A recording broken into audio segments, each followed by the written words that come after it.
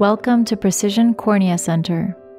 This video will discuss the superficial keratectomy procedure. We will review how to prepare for your procedure, what to expect on the day of, and instructions to follow postoperatively. Let's begin with how to prepare for your superficial keratectomy procedure. In addition to the explanation provided by your doctor at your consultation visit, you will have received an information package about the procedure. Your physician may recommend this procedure for conditions such as anterior basement membrane dystrophy or Salzmann nodules, for example, if they are affecting your vision, or to provide a more regular corneal curvature in preparation for cataract surgery measurements. Although this is considered a minor procedure, some risks include infection, prolonged inflammation, or poor healing. Here is what you need to bring to Precision Cornea Center: your Ontario health card or other insurance coverage information, and an updated list of all of your medications. Please leave all of your valuables at home. A responsible adult must accompany you and drive you home from our center on the day of your procedure. If you are under 18 years of age, a parent or legal guardian must accompany you. Please be aware that you will need to come in for a follow-up visit one day after your procedure.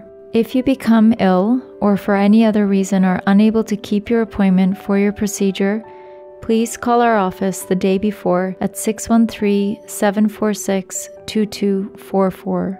Now let's talk about what to expect on the day of your superficial keratectomy procedure. Precision Cornea Center is located at 1730 St. Laurent Boulevard in Ottawa.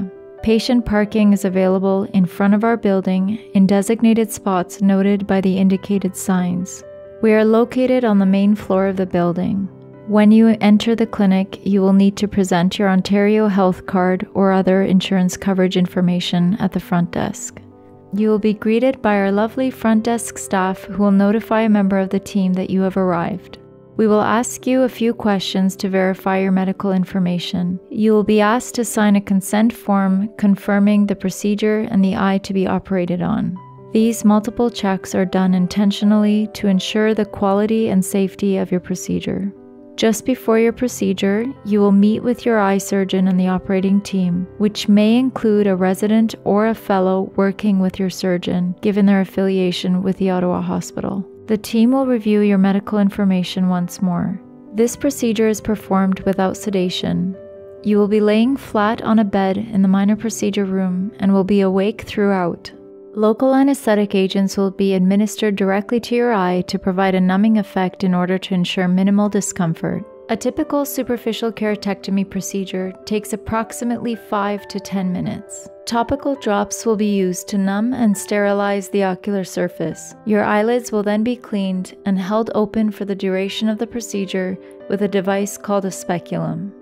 Your surgeon will direct you in terms of which direction to look at various points during the procedure. The following animation will help demonstrate the steps of the procedure.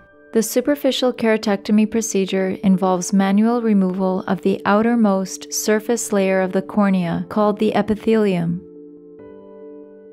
Removal of fibrotic nodules or additional polishing of the cornea with a device called a diamond burr may be necessary depending on your condition. The decision to perform a superficial keratectomy with or without polish, or with the use of additional topical agents to reduce fibrosis or haze, is typically based on the specific needs of the patient and is made on a case-by-case basis. At the end of your procedure, your surgeon will place a contact lens that acts like a bandage, allowing protection for the cornea while a new, healthy epithelial layer regenerates underneath. The surgeon typically removes this bandage contact lens after 1 to 2 weeks.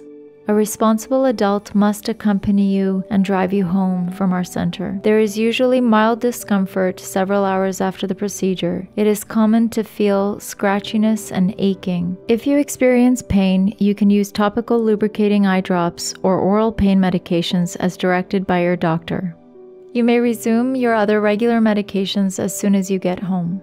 Your surgeon will instruct you as to postoperative follow-up, which typically involves a visit at 1 day, 1 week, and 1 month after your procedure. Antibiotic drops will be applied to your eye after your procedure is complete, and you will then begin your postoperative drop regimen at home as prescribed. You will need to use your postoperative drops for 1 month after your procedure, and an eye drop schedule will be provided as a guide. The eye typically feels comfortable within 1 to 2 weeks after the procedure.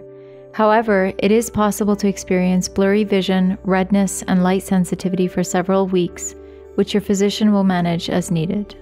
Postoperative precautions. It is important that you do not touch or rub your eye with your fingers. Please use your eye drops as instructed by your surgeon. Rest your eye often and lubricate periodically with artificial tears. Avoid exposure to dust, dirt, water, or makeup for 2 weeks after your procedure or as otherwise advised by your surgeon. In terms of activities, you can resume most of your usual daily activities such as reading and watching TV as the comfort of your eye permits. Your surgeon will let you know when it is safe for you to resume driving. Please feel free to ask your surgeon any other questions you may have at the follow-up appointment. In the weeks after your procedure, it is very important to call the office promptly if you have severe eye pain, worsening redness, or a sudden drop in vision. If you experience any postoperative problems and are unable to reach the office, please go to the emergency department at the Ottawa Hospital or at a hospital near you. Alternatively, you can email postop@precisioncornea.com and provide us with an explanation of the issues you're experiencing. If you live outside of Ottawa, please visit the nearest health center.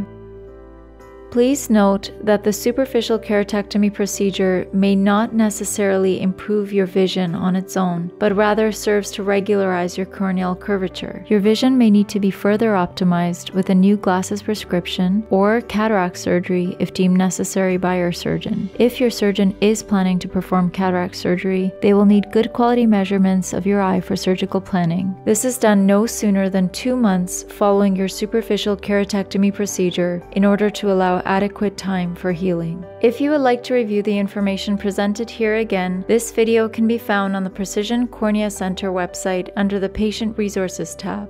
And that's everything you need to know about your superficial keratectomy procedure journey.